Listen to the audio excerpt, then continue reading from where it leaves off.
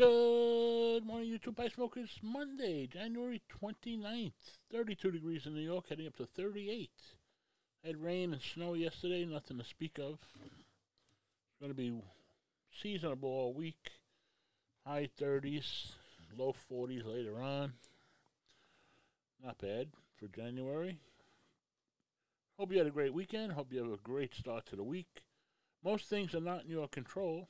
He who suffers before it is necessary suffers more than necessary. It is not things that upset us, it's our opinions about those things. You have 2 ears and 1 mouth for a reason. Always say less than necessary. With that, have a wonderful day. Be well, stay safe, and